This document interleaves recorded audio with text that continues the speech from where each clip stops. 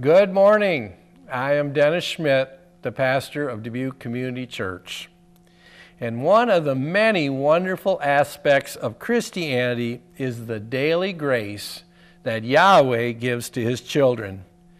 Grace is getting something that we don't deserve, but Yahweh in His great love gives it to us anyway. In Lamentations 3:22 through 23, it says, "Because of the Lord's great love, we are not consumed. For His compassions never fail. They are new every morning. Great is His faithfulness." So we're going to be talking about grace today, but we're going to be calling it what the world calls it, and the world talks about it as being given a second chance. And that's the title of the message today. And if you see the screen, it says, "Every day is a second chance." The Lord's mercy is new every morning, and when you wake up, you get another chance to start all over again. Well, today we're going to look at a man of God that really blew it and needed God to give him a second chance. His name was Simon, but Jesus saw great strength in him and named him Peter, which means a rock. Well, we're going to see that there is a flaw in that rock, just like in most rocks. There is a flaw that got him into a lot of trouble. We know that Jesus had named him rock because of the Word of God tells us in John 1:40 through 42 that Andrew, who was Simon Peter's brother, heard John the Baptist proclaim, "Behold the Lamb of God who takes away the sins of the world." And Andrew was looking for the promised Messiah, and when he heard John the Baptist say that, he followed Jesus home that day, and he saw that Jesus was the real deal. And the first thing that Andrew did was find his brother Simon and tell him, "We have found the Messiah." Just like any good brother would do, he had good news and he shared it right away with his brother. And you know, that should be our response too. When we find the Lord Jesus Christ and we begin to enjoy the blessings and the gifts that come with knowing Him, we should immediately be thinking about how many people we can tell about this wonderful Savior, the Lord Jesus. And so he brought him to Jesus. Not only did he tell him about Jesus, but he brought him to Jesus. Again, that's something we should all do. Jesus looked at him and said, "You are Simon, son of John, but you will be called Cephas," which is translated a rock, or Peter, or a rock. Well, Peter loved the Lord, and he wanted to do what was right. And he even showed signs of early promise when he and the other disciples were out in a large storm in a small fishing boat on the Sea of Galilee. And I think this picture does it justice too. I was on the Sea of Galilee. It's about the size of one of our Great Lakes. And Jesus was not in the boat with them, and they got caught in a huge storm.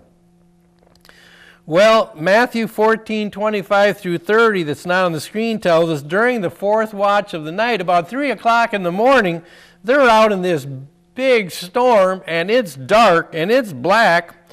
But all of a sudden, here comes Jesus walking along out to them, walking on the lake.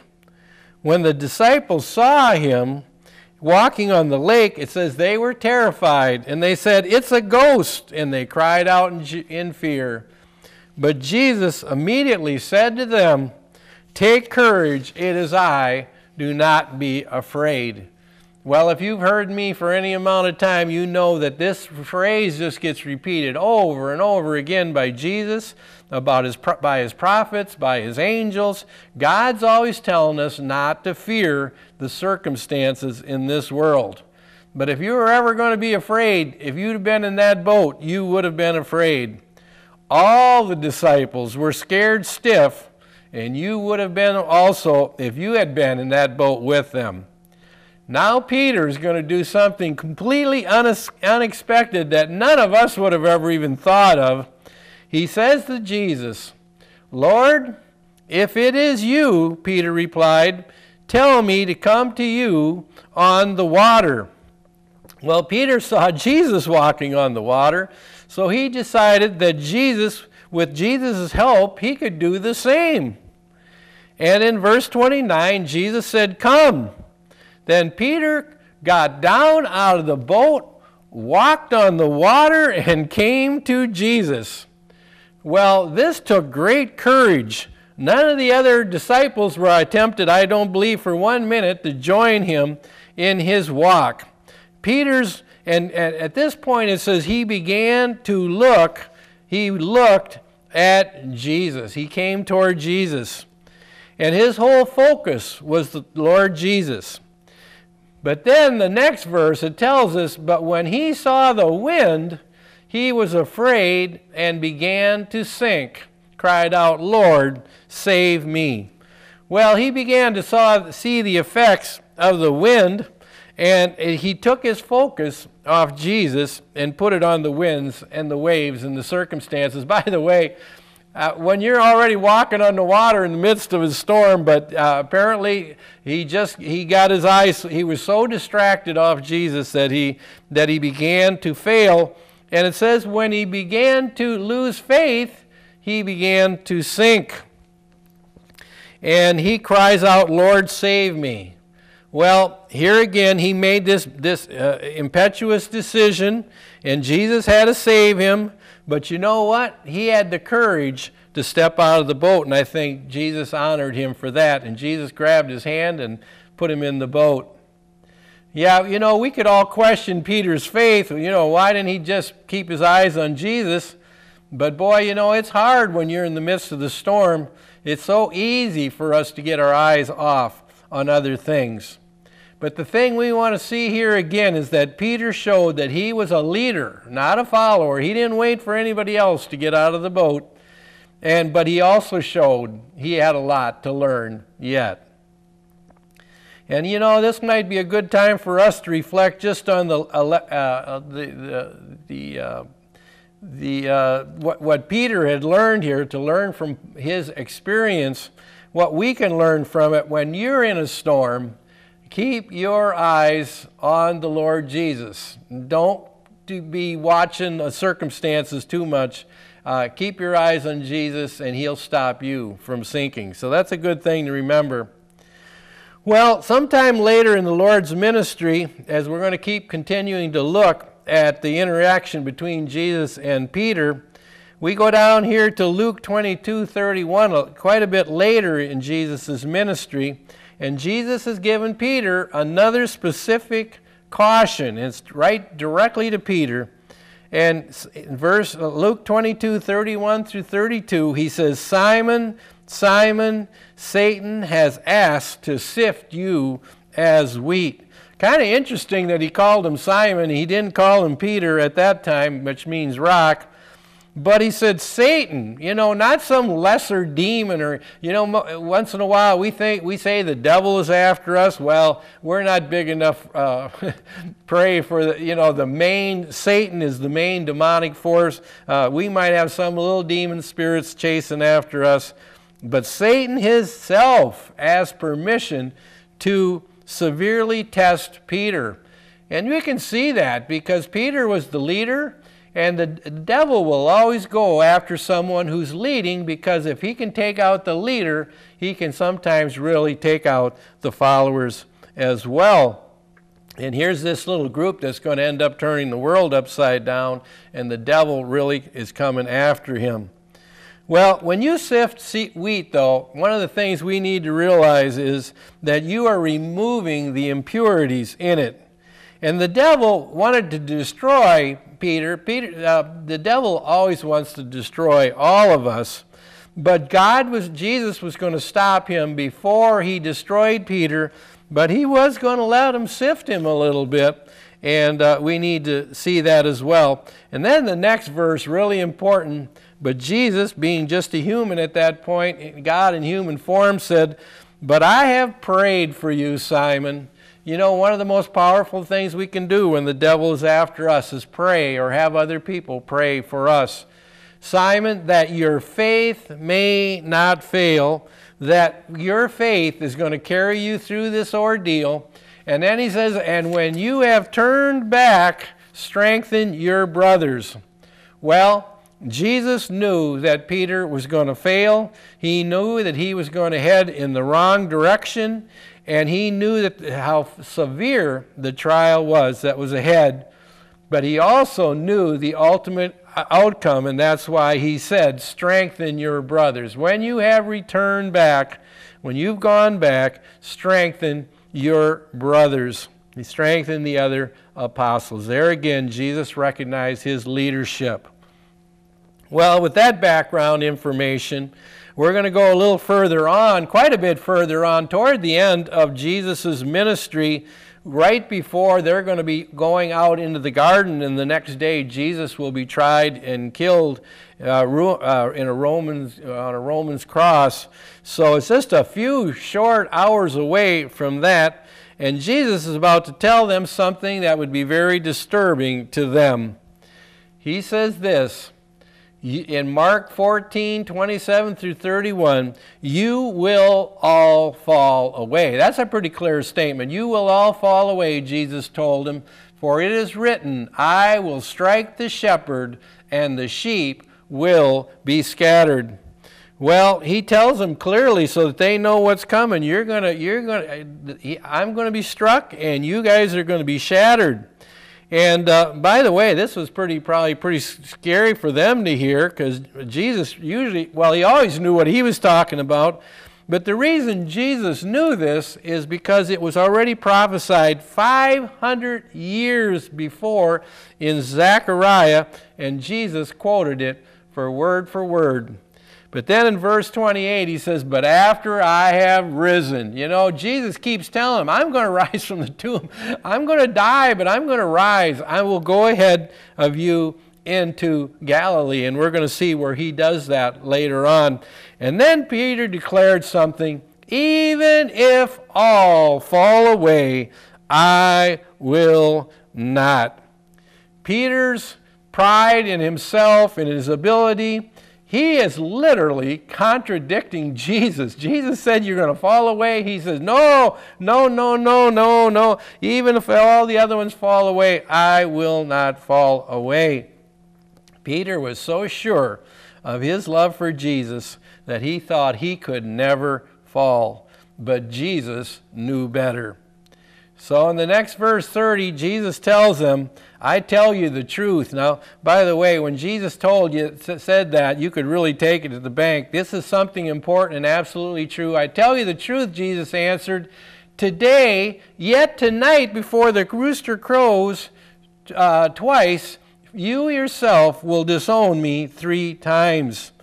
Well, when he's talking yet today, he's talking within the next couple of hours. Literally, it's going to be about 4 or 5 hours after Peter makes this declaration that he is going to end up betraying Jesus. And Jesus, being the Son of God, even knew how many times he said, "Before the rooster crows twice, you will disown me 3 times. But here's Peter again. But Peter insisted emphatically, "Oh, absolutely not. Even if I have to die with you, I will never disown you." And all the others said the same. The Apostle Paul said, I will never disown you. You know, one thing I learned some years ago, never and always are 2 words that should be reserved for God. Whenever we start using always or never, it's going to end up coming back into our face. And then you notice too, it said, "And the others said the same." They were all so sure that they would not renounce Jesus. And there's Peter leading the pack again. He's sure, so they're sure too. 1 Corinthians 10:12, now on the screen, tells us this. "So if you think you are standing firm, be careful that you do not fall." Well, we need to all realize that when you think it can't happen to you, that you're on some pretty shaky ground. Well, I mean right immediately after this, the disciples went out to the Garden of Gethsemane, and in the garden, Jesus warns Peter and the rest of his disciples again not to trust in their own selves, but instead to put their faith in God and to pray to God for help. In Matthew 26:41, it says, "Watch and pray so that you will not fall into temptation. The spirit is willing, but the body is weak." I'm going to repeat that because it's so important. The spirit is willing, but the body is weak. If you're anything like me, you wake up in the morning, you got all kinds of wonderful intentions of doing wonderful things for God, but as the day goes on, you begin to get tired, and toward the evening, you start even getting a little grumpy, and you start looking for the easy way out and all these things. And so we're going to see that this is going to happen. Well, right after this, immediately after he tells them this, Judas appears with the mob, and they arrest Jesus, and he's taken to the high priest's house in the middle of the night for a trial, which, by the way, was against the law, but they did it anyway. And at Jesus' arrest, when he was arrested, Peter fled with all the rest of the disciples, just as Jesus had said, "You will all fall away." But then later, with the Apostle Paul, he returns. Probably his conscience started to bother him, and he returns and follows the mob from a distance right into the courtyard where Jesus is being held, waiting for the Sanhedrin to get together so they could pretend to have a fair trial. And this is where we get to the next part here in Mark 14:66 through 72. While Peter was below in the courtyard, one of the servant girls of the high priest came by. Not some big, fully armed Roman soldier or anything, but a servant girl came by. And so verse 67 said, when she saw Peter warming herself, she looked closely at him. "You also were with that Nazarene Jesus," she said. Well, here's Peter. He's warming himself by the fire. He's trying to be more comfortable, which is what we do. We're frail human beings. And remember that Jesus had warned him, the spirit is willing, but the flesh is weak. And so she comes by, and she looks closely at him, and probably could do that because he's real close to the fire, and the glow from the fire, she can see his face. And she said, "You were with that Nazarene Jesus." And the next verse says, "But he denied it. 'I don't know or understand what you are talking about,' he said, and went out into the entryway." That was the first denial. But it's that same servant girl, but now, goes where the entrance is so he can make a quick exit if he needs to. And then, so he goes out in the entryway. Then the next verse said, "When the servant girl saw him there, she said again to those standing around, 'This fellow is one of them.'" This fellow, she's insinuating, should be arrested and tried as well, guilt by association, which seems to be a lot of that going around now. Verse 70, again, he denied it. Denial number 2. And after a little while, those standing near to Peter says, "Surely you are one of them, for you are a Galilean." Well, Galilee was in the north of Israel, and that's where Jesus spent most of his time. And just like sometimes we can tell people from the east, from Boston, by their language, or from the south, maybe they got a cowboy hat on or something, and we realize they're not from around here. He realized that he was a Galilean. In verse 71, this is very painful even to think about, he began to call down curses on himself. "Fear will make you do foolish things."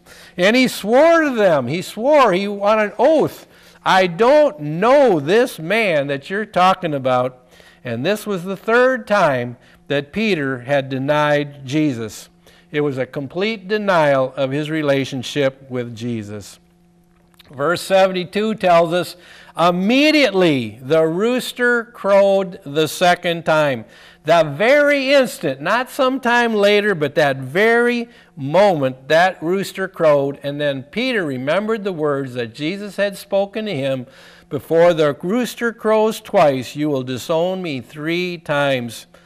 And you know, Luke 22, not on the screen, tells us something that's really important. And here is Peter there, and Jesus turns and looks straight at Peter, and their eyes meet.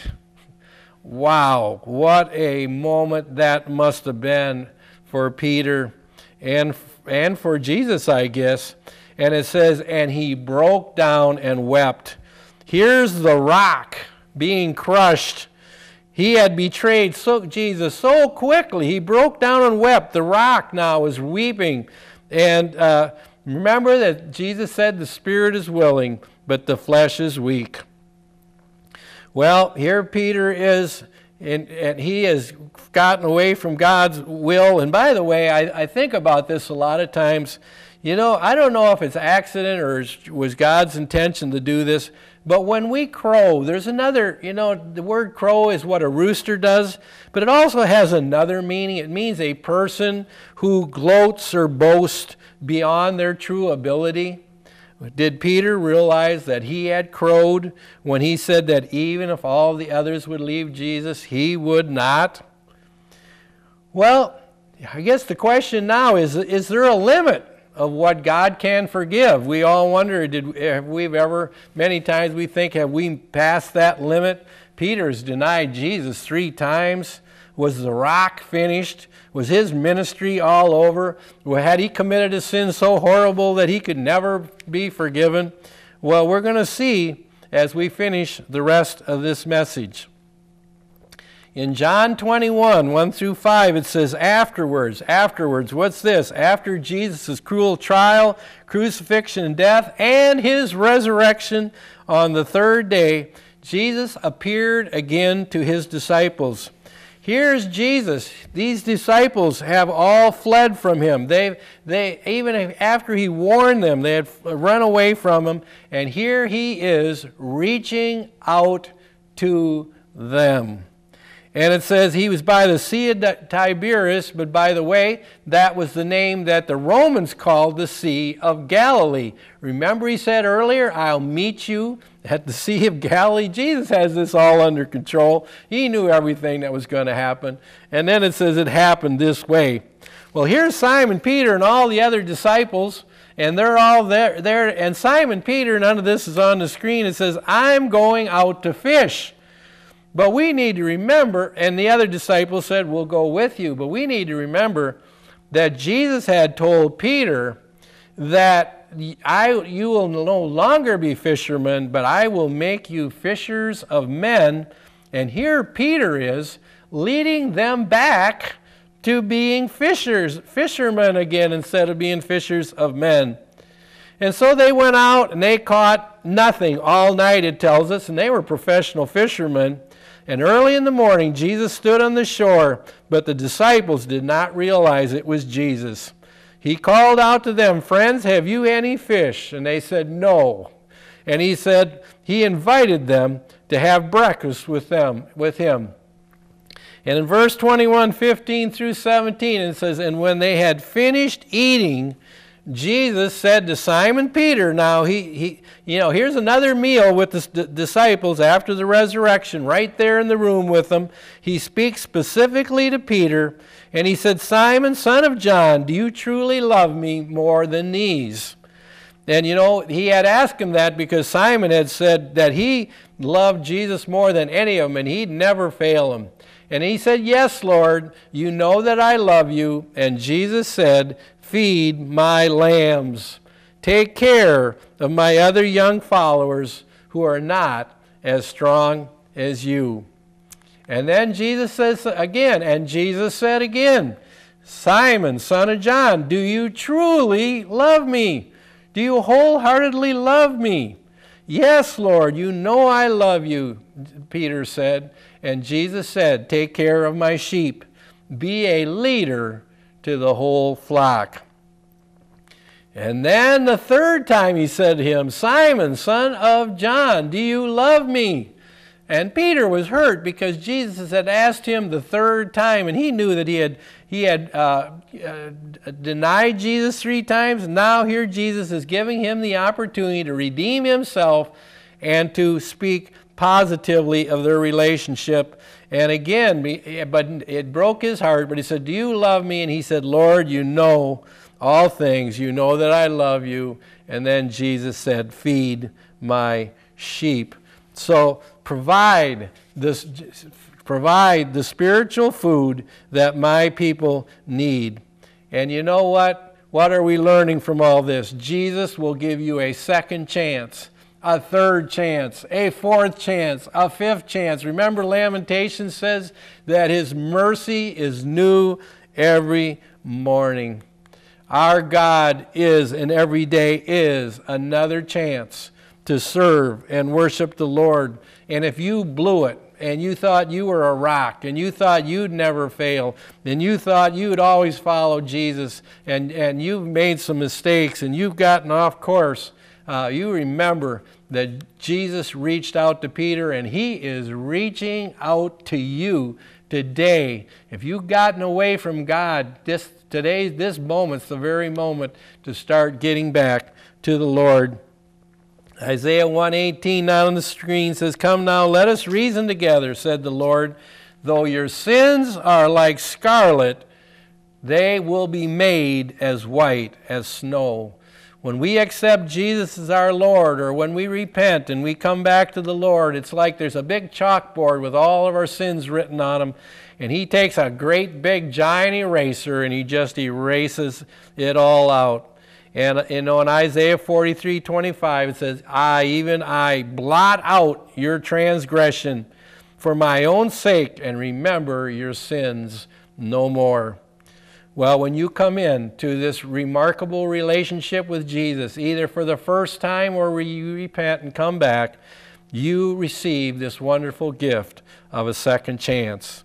So I'm just asking you today to make that decision today, to either accept Jesus for the first time or to repent and return to him, and you will be blessed. And God bless you in the name of the Lord Jesus Christ. Amen.